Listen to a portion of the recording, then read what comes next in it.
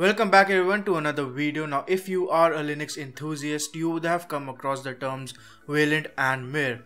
Both of them are meant to be a replacement for the X server and are designed from scratch to bring GUI rendering to the GPU, wherein the X server did the same and relied on the CPU.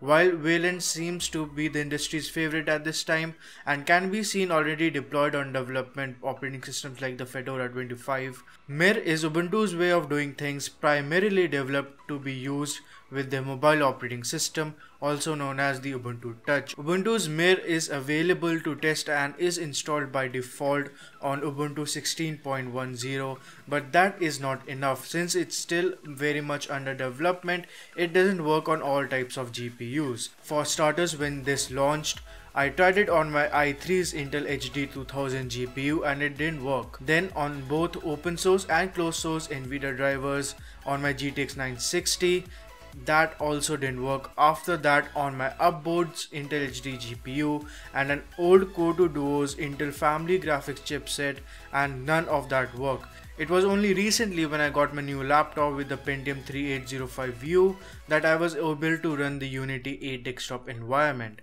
Keeping in mind that Unity 8 is designed to be used with the continuum feature on mobile devices, I will be comparing it to Android from time to time, like the fact that it has a drop-down style notification and quick settings panel on the right side of the screen.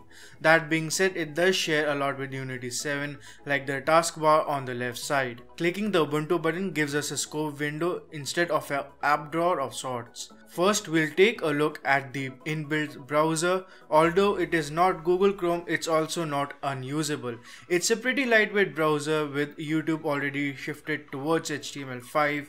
The absence of a flash player shouldn't be much of an issue.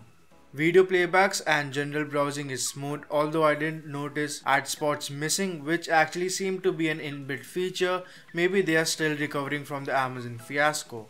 Although pre-installed apps work fine, any apps installed later on using Snap or apt resulted in a blank window titled Xmir root window, and that's it. Since it is still under development, I'll let that one go for now. And then we have the settings app, which in this case provides very few options even from a mobile operating system standpoint, although an inbuilt VPN option is a welcome addition. One of my favorite features of Unity 8 is the multitasking user interface. Although both Android and iOS are doing the card style multitasking, Unity 8 reminds me of the album cover flip style animation on older iTunes and iPods, which even by today's standards is one of the best user interface elements I have ever seen. By now you might have noticed the lack of normal Ubuntu apps. That is because unlike Wayland, Unity 8 cannot directly run apps not built to work with Mir. However, there is a solution to this, and that being Libertine. This application creates a sandbox-like environment for these apps to run. That means there will be a big compromise on their functionality. For example, with Cheese, it cannot access the camera, making the application completely unusable. There is also the GIMP app, which kind of works. The main window opens up, but the subsidiary tool windows don't open, limiting its overall functionality and usability. On the Chromium browser side of things, it opens up fine but soon starts glitching out, ultimately resulting in a crash. At the end, Unity 8 is still under development, and honestly it kind of worked better than I had expected it to. But this UI design is by no means ready for a regular desktop use.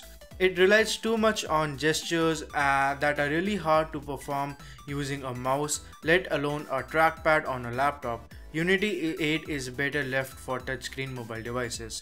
Thank you so much for watching this video. Like this video if you liked it, dislike it if you didn't like it, leave a comment down in the description, and I will see you all in the next one.